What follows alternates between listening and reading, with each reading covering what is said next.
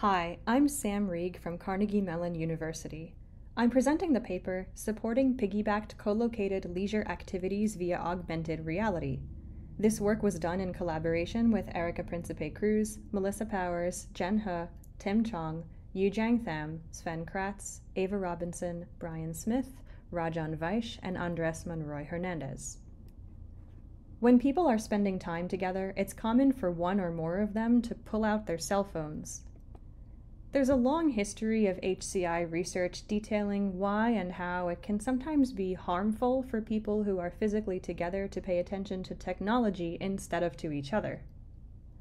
On the other side of this coin, the HCI community has also had a lot of interest in how we can design expressly for co-located technology use. Recent work has advocated for augmented reality as a type of technology that's particularly well-suited to deliberate co-located use. Co-located social AR might be intrusive if it asks people to learn something new, for example, the rules of a game. It might also have a high barrier to entry if it relies on platforms that aren't easy to obtain, set up, or use for a long time. One way to avoid these potential issues is to think about what people already have and what they already do, and to design interactions that work well, naturally, within that existing context. We call this concept piggybacking. In this work, we explore what it might mean for technology to piggyback on everyday leisure activities that people engage in when in their personal private spaces with other people or with their pets. We ask 3 research questions. How might we foster meaningful, co-located interactions with technology? What is possible, desired, or valued in technologies designed to piggyback on activities that people already do together? And what are the pitfalls of using technology to piggyback on existing experiences?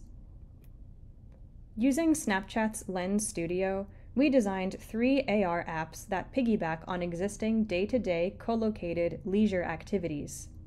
Because this was an initial exploration of piggybacking, we wanted our lenses to piggyback on day-to-day activities that were common and easy for us as researchers to observe. Our first piggybacking setting of choice was lull moments between friends.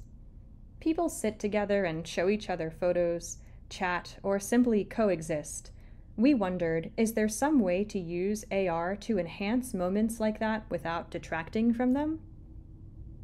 We designed Mindful Garden, which piggybacks on lull moments by augmenting them with a short guided meditation practice. Players sit together, ideally on the floor, and use Snapchat's Connected Lenses feature to start a shared session.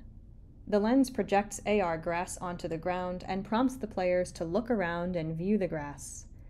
It then instructs player 1 to close their eyes and let their partner guide them through a breathing exercise, while providing player 2 with the guided meditation prompts. Then the players switch roles. Finally, they do the breathing exercises together. AR flowers grow during the session. At the end of the session, players can pan their cameras around the space to view the newly planted flowers.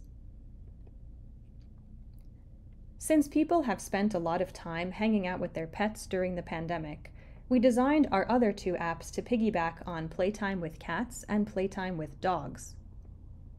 If you've spent time with a cat, you may understand why cats have earned the reputation of creating chaos and doing what they want when they want. Compursors plays into this well-established personal brand in that it's designed to piggyback on cats' natural movements. In this app, as a person films a cat interacting with their physical environment, the lens triggers musical pitches that correspond to the cat's movement. At the end of the session, the player can download the masterpiece that they and their cat have created together. Pet Pet is designed to piggyback on human-dog interaction, specifically on treat giving, cuddling, and fetching.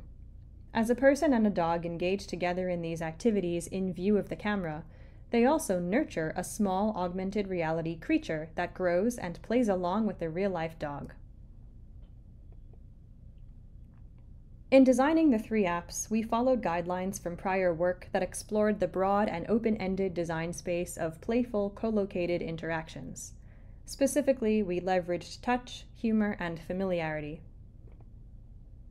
With our new apps in hand as a vehicle for investigating our research questions, we conducted a remote user study.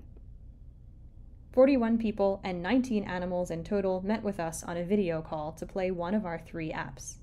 We asked participants to play for however long they'd like to and let us know when they were ready to chat. Then we conducted semi-structured interviews with the humans to learn about their experiences and impressions. Through our study, we identified both opportunities for and challenges of AR apps that piggyback on day-to-day moments. First, our participants wanted their experiences to last beyond the brief moments during which they actually happened. They wanted to make and save mementos, and to return to the same augmented settings and environment states again and again. One participant said, "I'd probably send it directly to people if I wanted to crack them up or share. This is what my cat was up to today." Another said, "I would like it if it wasn't just a one-time thing because I feel like everyone could get into it.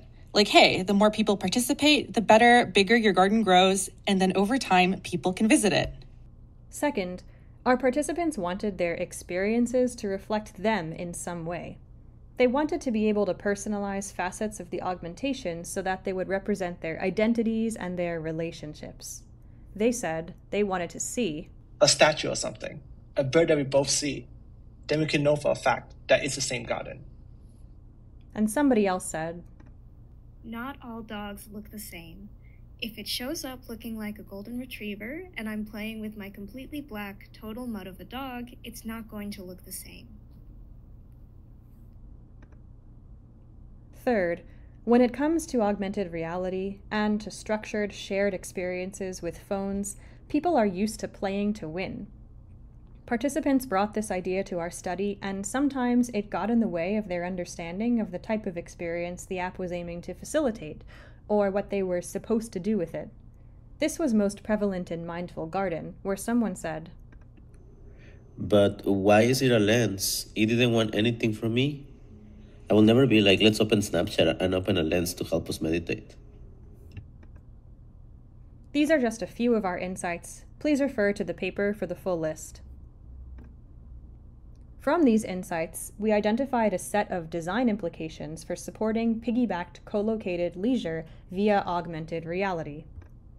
First, calibrate expectations and mood by setting the tone within the app. Think about those first few moments.